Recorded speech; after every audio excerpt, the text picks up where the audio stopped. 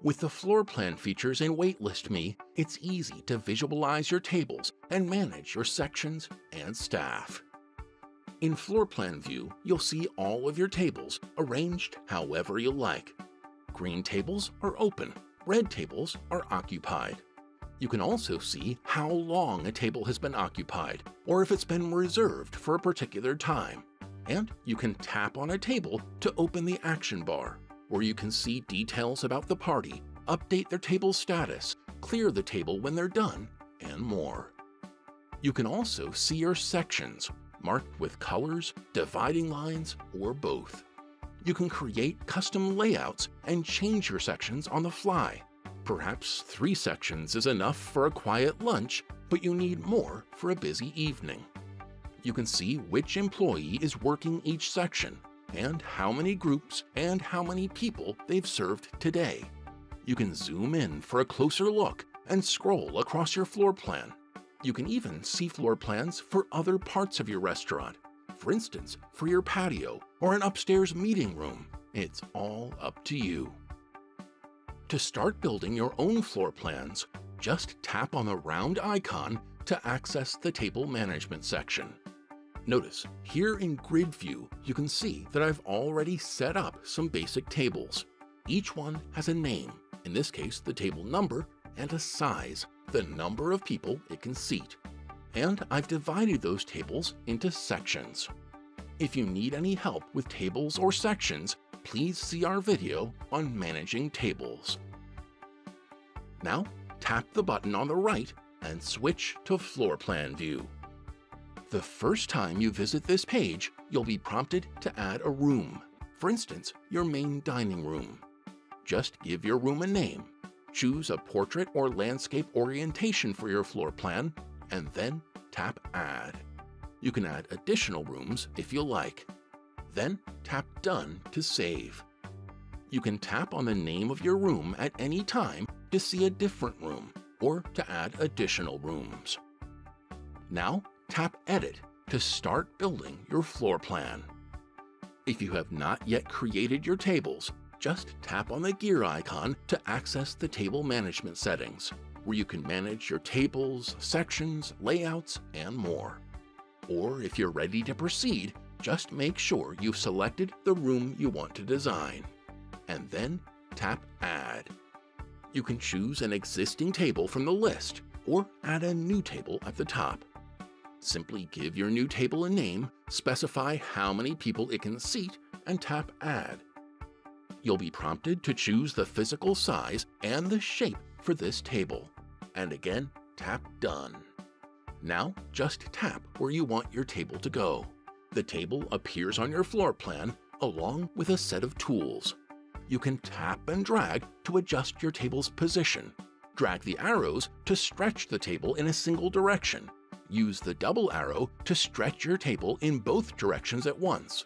Tap the round arrows to rotate your table by 45 degrees at a time. Tap the copy icon and then choose an existing table or set up a new one to make it exactly the same size and shape on your floor plan. Or tap the dots to edit the table's name and size or to delete it entirely. When you're ready, tap anywhere else on the screen to hide these tools.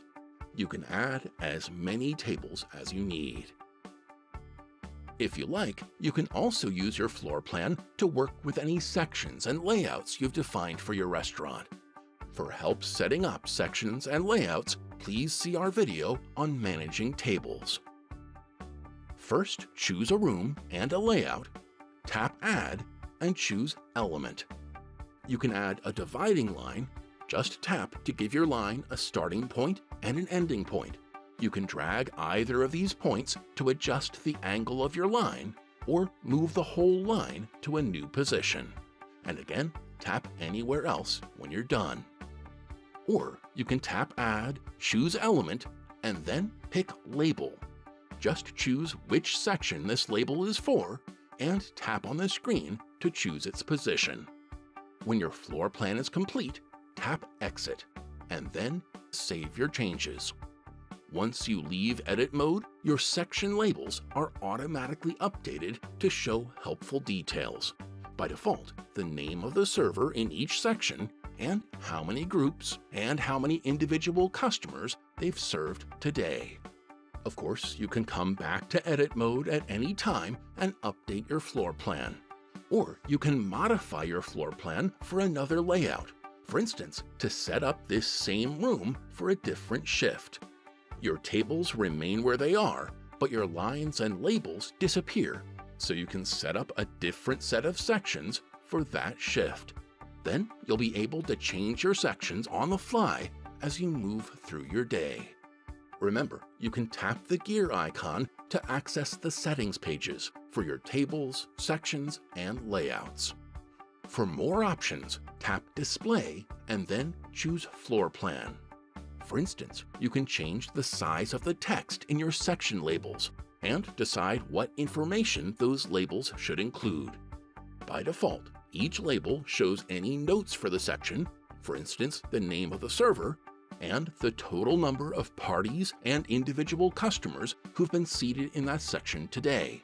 But if you like, you can show the current number of open tables and/or occupied tables in each section instead.